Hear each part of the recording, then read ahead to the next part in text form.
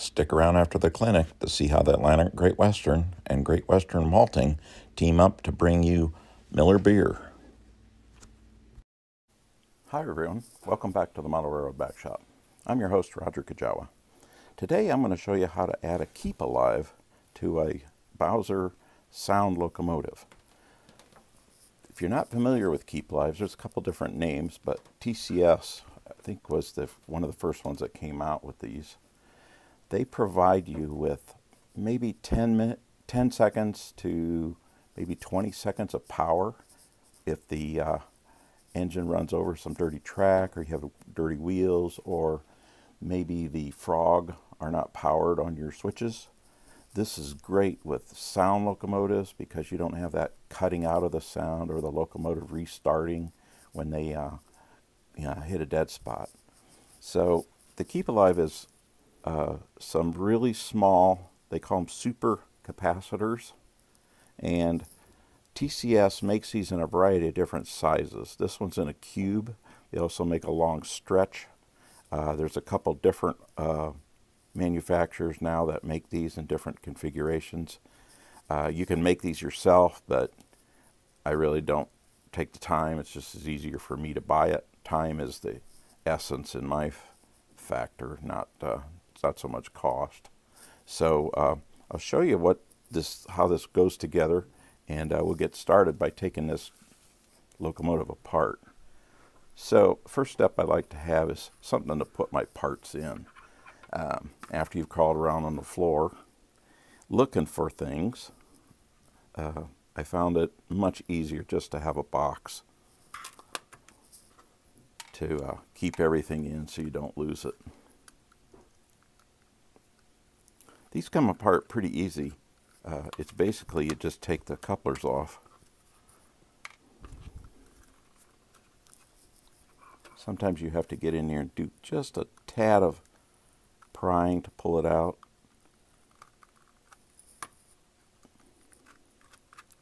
And be gentle taking these off because sometimes the wires are a little short. What's nice about these Bowsers is they have plug-ins. You get your fingers on these. You could separate the shell so it doesn't get damaged while you're working on this. So the sound decoder is mounted to the motherboard, and it just, you can see right here, it just pins. It just pulls right out. We'll set that aside. This is what we want to get to, is these pins right here. So before we get to that and put the decoder in, we got to have a place to put this. Now this shell's pretty tight. I looked at using a smaller speaker. This is the speaker. I looked at using a smaller speaker and mounting it here with the cube speaker up here, but it's still, the distance from the top of this will not fit in here. It's too tall. So I looked at an alternate place. One other place, I don't like to take the interior out of the locomotive because on this one it's painted green and it looks pretty cool. You can see it through the window. So I thought, what else can I do?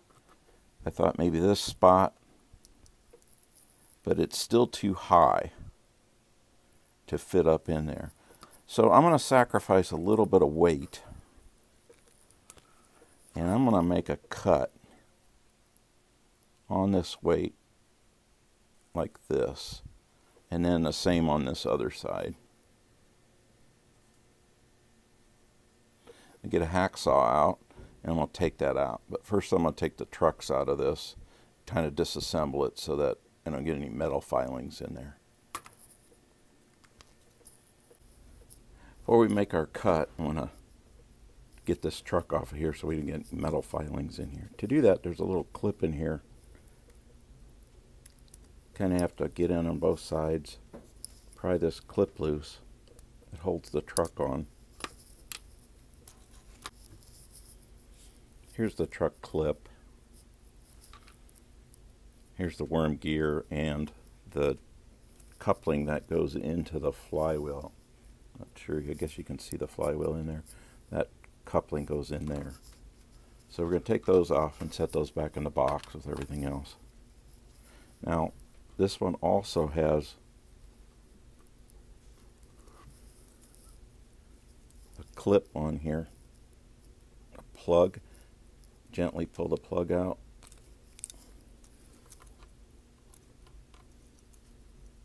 There we go. So now we're ready to make our cuts. I'm going to take some masking tape, mask this all off so I don't get any metal filings in there. That way I don't have to take the whole thing apart to make my cuts. So let me get some masking tape and we'll mask that off. Okay, I got some masking tape. I just found this piece of glass. I'm not sure where it was out of, but I scavenged onto it, put some tape around the edges to make it a little safer to handle.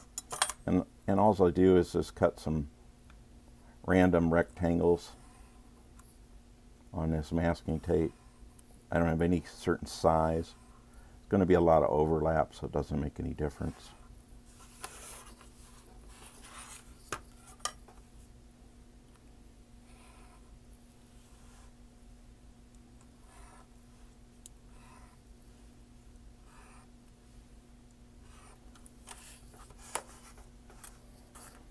And I'll just start picking up these rectangles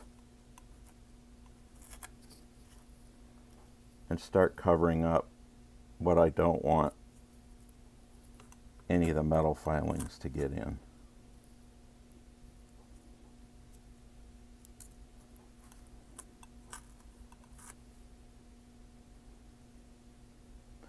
I won't show you the whole process here because this might take about 20 minutes.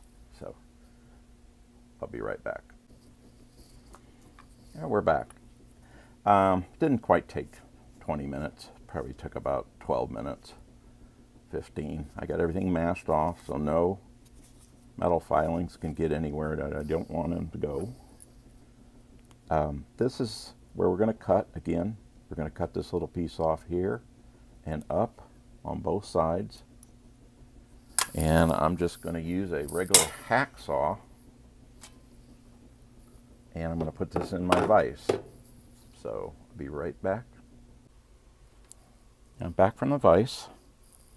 And I cut the sections off in here. These are the two pieces that I took off to allow room for the Keep Alive. Reassembling this is very straightforward.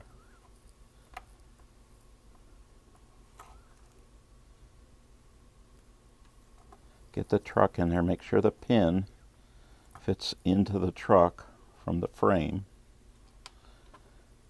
Then you want to take your coupling and the gear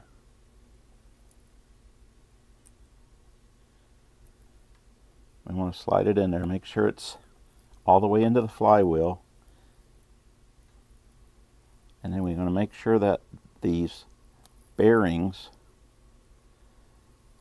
fit down into the worm gear housing the way they're supposed to. And then if you can see it here, now that I have that in there, I'm going to turn the flywheel with this tweezers, and it's turning the gear and making the truck move. So we know everything's set right. So I'm going to put the clip on here.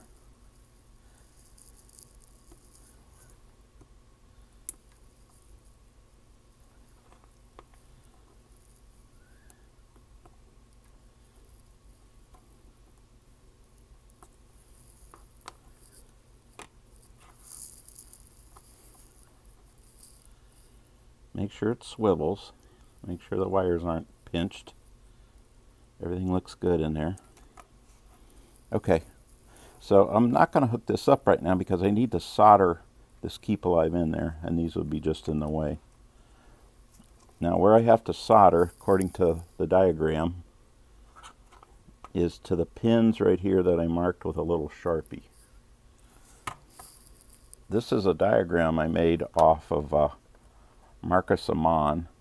He has a web page, and I'll leave a link on the in the notes for it. This is the diagram for the pins. This blank pin down here, it's cut off. That's your index pin, and that matches up with the diagram. So 22 is at the top right, and we count down 2, so that would be 20, the negative, and then the next one would be 16, would be the positive. So I mark those with the Sharpie. I'm going to get my soldering iron out and solder this Keep Alive to those to make sure I got the polarity right according to his diagram. So I'll be right back. Well, I got that soldered on there. I have a very fine pointed soldering iron that I use. The trick I was always taught to solder was to get some flux and use the rosin flux, never use the acid flux. I put a little flux on those connectors and put a little solder on each one, and then I put flux and solder on the wires, got solder on both of them, and then soldered actually the solder on the wire to the solder on the terminal. So you're putting solder to solder. Makes a really quick connection. It doesn't heat anything up instead of trying to do that all in one process of putting the wire on there and the solder. Another thing, it keeps it from flowing. You don't want any of these other connections touching.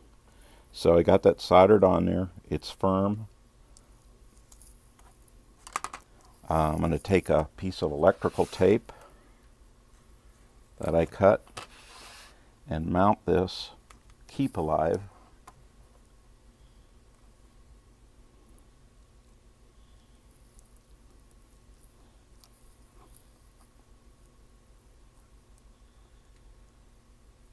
I'm just going to use this tape to hold it in place. It doesn't have to be a strong connection because it's just sitting there. This is the power lead from the truck. We'll reconnect that now that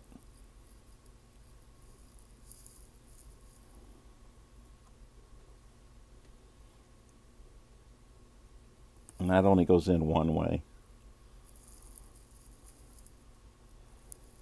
So I'll get these wires out of the way.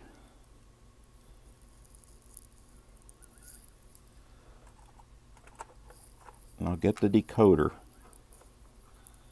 Now this decoder has an index on it also, so it only goes one way. You have to be gentle with this. Make sure everything's lined up and go straight down, push it down. It's back in where it's supposed to be. So we're in pretty good shape here.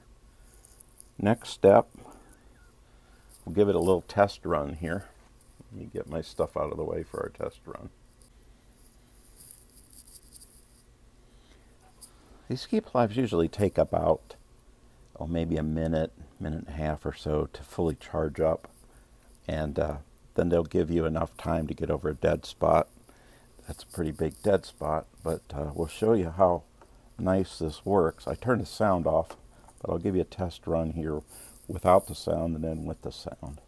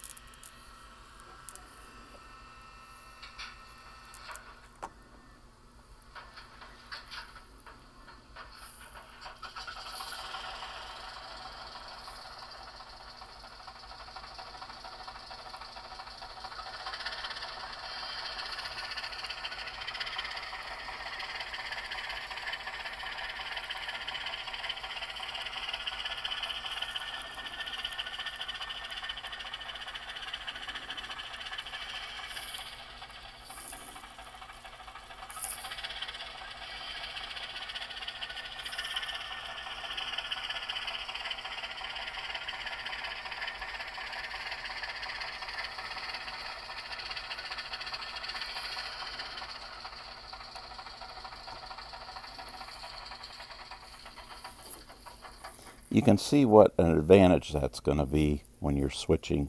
You hit a frog that's not insulated, pay or switch points that aren't all the way over. You don't lose any of the sound. Your engine keeps pulling. There's no false uncouplings.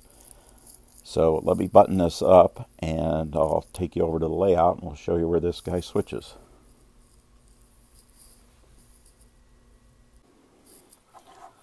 I like to manage my wires. I don't like a lot of loose stuff hanging around. So I'm going to take a piece of tape, kind of hold these wires down so they don't get fouled up as I put the shell on. Make sure there's still enough motion in your trucks so they aren't binding.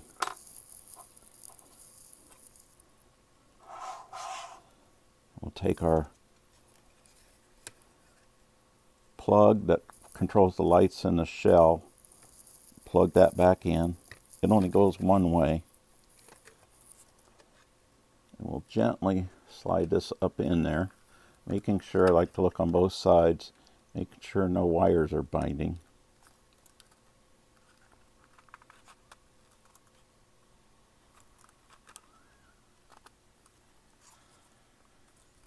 Okay, it fits flush all over, looks good.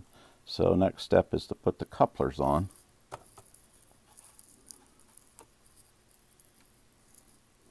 The couplers hold the body to the chassis.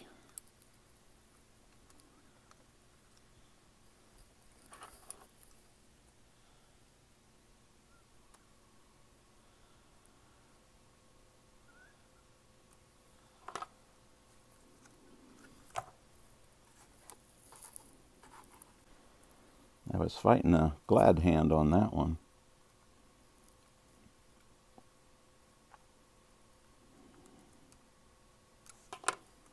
There we go.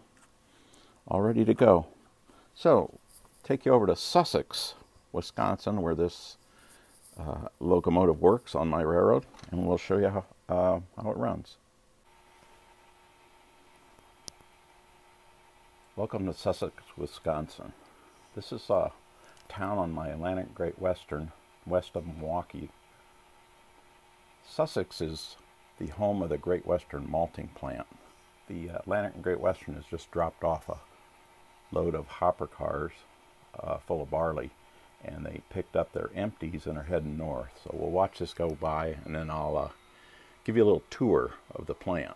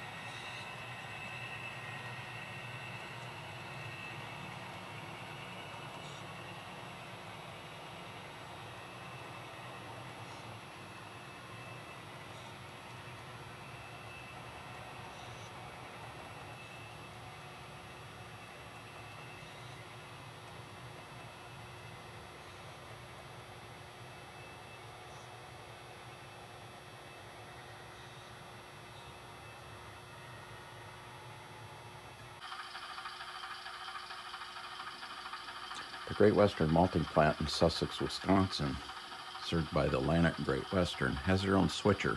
That's the one we were working on the workbench. The AGW brings the barley in, which is unloaded into the shed down here on the left. It goes into those processing and storage buildings and then is conveyed across the tracks to these backdrop buildings. This is where the malting takes place.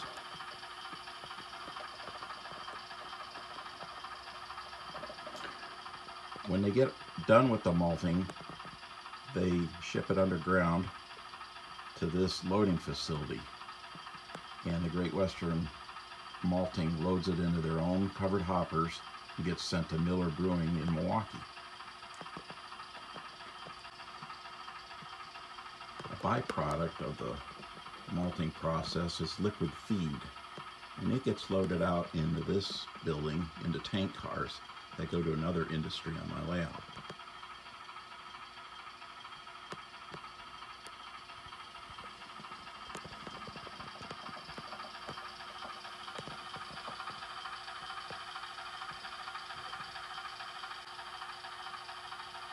Great Western Malting's Baldwin that they bought, they got it used from the original Norfolk Southern Short Line Railroad.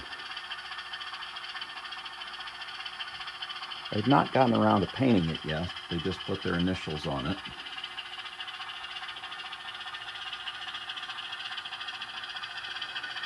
Now the switcher has to stay in the plant.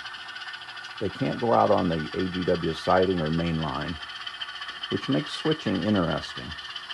There's a certain amount of room, they have a runaround and some sidings, but they have to move a lot of cars in small cuts of 5 or 6, maybe 7.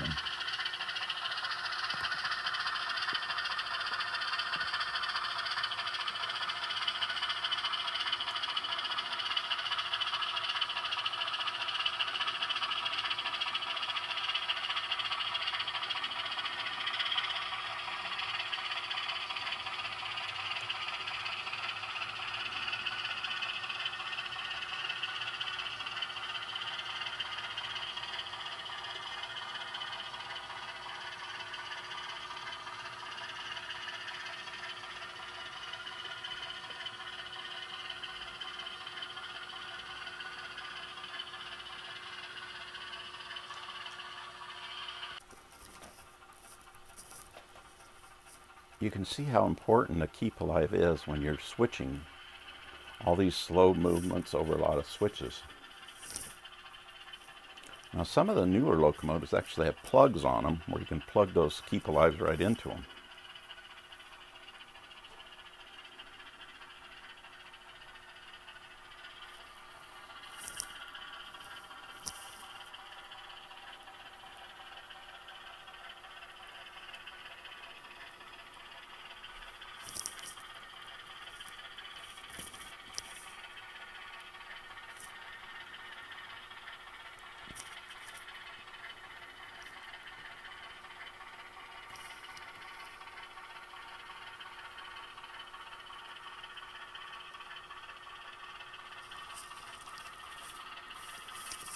Now he'll shove down into this shed, get the last car in there, and then as they empty the cars, they'll use a car puller, which is kind of like a winch. They'll just winch the car farther down and unload the next car. When they're all done, then the locomotive will come back, grab the whole string, and get another string of loads in there for them to empty.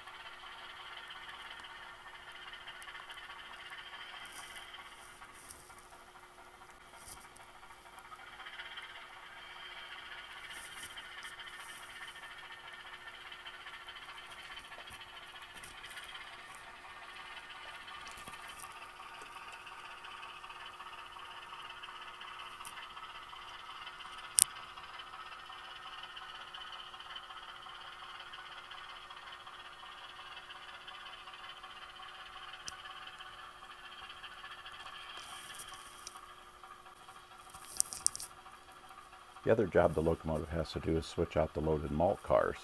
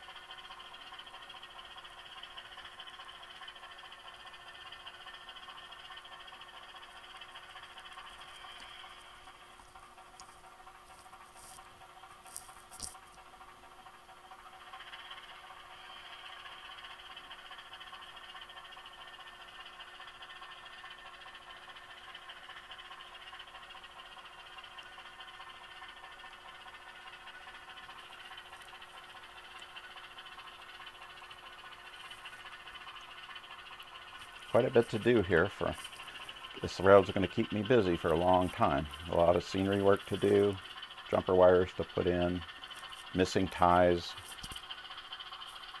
But it's an enjoyable process. I like to switch my industries, get a real feel for how they're running, and then if I have to make any changes in the track, I will.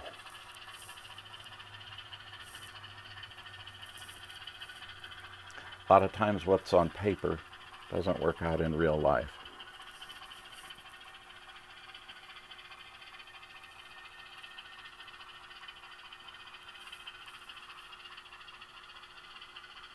Now later this afternoon, Atlantic Great Western Local will come on from Milwaukee. He'll pick up the loaded malt cars. He'll drop off empties, and the process will reverse the next morning.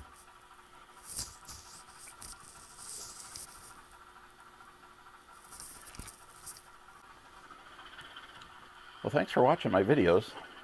Hope you've enjoyed this. Maybe give you a little insight as to operations of my railroad. And I mean, it's a dream to switch with these locomotives now, where you don't have to worry about them stalling on points or stalling on frogs or dirty track or maybe dirty wheels. It's not a cure-all. I mean, you do have to keep your track somewhat clean and, you know, keep your wheels clean, but it makes a world of difference, as you can see. There's no stuttering, sound doesn't cut out.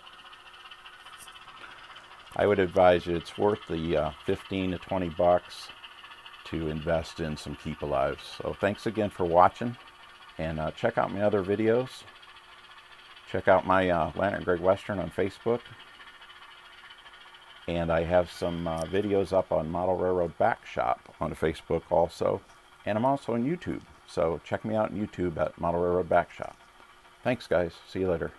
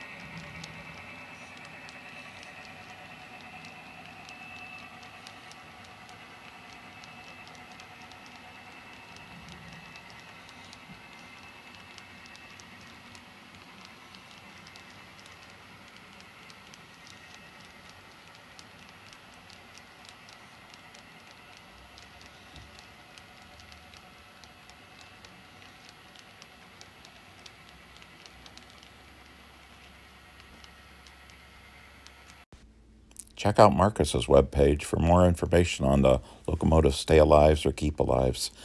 He has almost all the applications that you would need for your decoder.